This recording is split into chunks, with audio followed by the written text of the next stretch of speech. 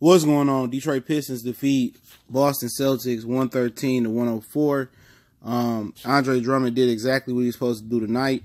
He had 19 and 20. He dominated the paint, defended the rim a little bit, picked up some early fouls, turned it on in the second half. Blake Griffin had 27, 6 assists, 8 rebounds, shooting 50% from 3 and from the floor. Reggie Jackson had his usual night, 12, 4, and 2. Luke Kennard had 10 points, but he did miss a shot, did miss a free throw. Reggie Bullock had 15 coming off an injury. Lewis Galloway, or whatever his name is, got the best effort off the bench with 14 points.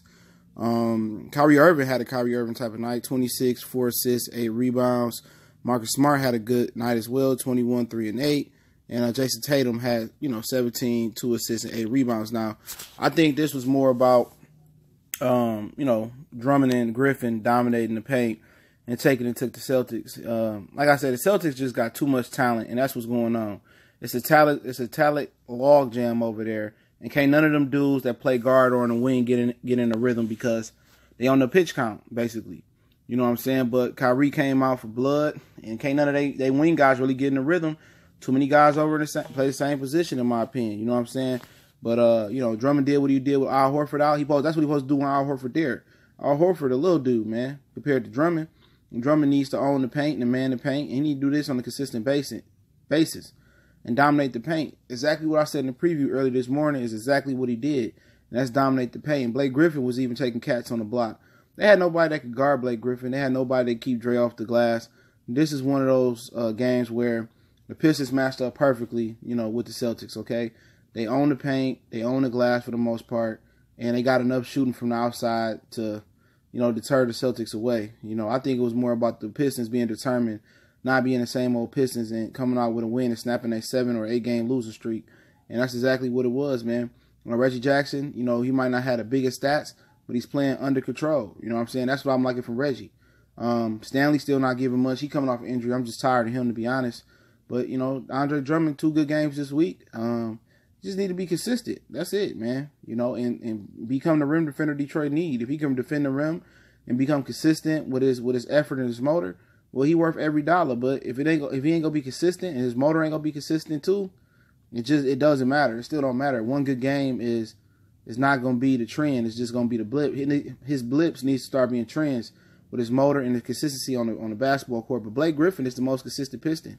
You're gonna get what you're gonna get from Blake. That's a superstar effort every night. And you're going to get some gaudy stats every night. And Boston Celtics just proved with all them swing men, they had no answer for Dre. Marcus Smart, too small. Marcus Morris didn't want none. You can name him. Tatum can't handle him. He too light in the ass. Al Horford, he can't, even if he out there, he can't deal with him. Theus couldn't deal with him. Jaylen Brown couldn't deal with him. So he a matchup nightmare for the Boston Celtics, man. And Andre Drummond without Al Horford out there is a matchup nightmare. The young bull, the rookie that had, whatever his name is, he couldn't deal with him neither. And Theus, he hit a couple jump shots, but Dre, after he got the foul trouble off of him, he just dominated. And I'm glad they snapped that losing streak, man. That's what we need in Detroit, man. We didn't need no more losers, man. That was a horrible, ugly losing streak, man. They should never lose to the Bobcat or the Charlotte Hornets, man. They should have beat the Charlotte Hornets twice. You know what I'm saying? Games like that could be the difference between you getting in the playoffs and you not getting in at all.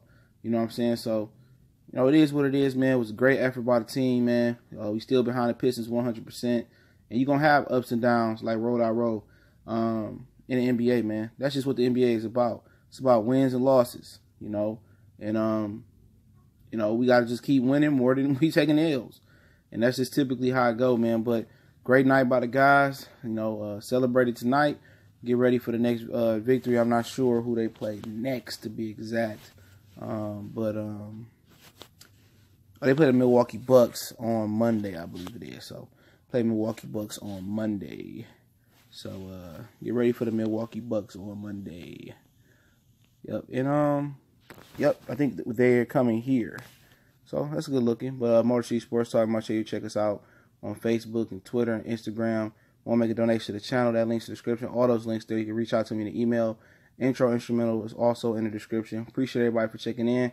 Let me know what y'all thought about the Pistons' performance. Once again, they beat the Boston Celtics 113-104, excuse me. 113-104. Motor City Sports Talk, we gone.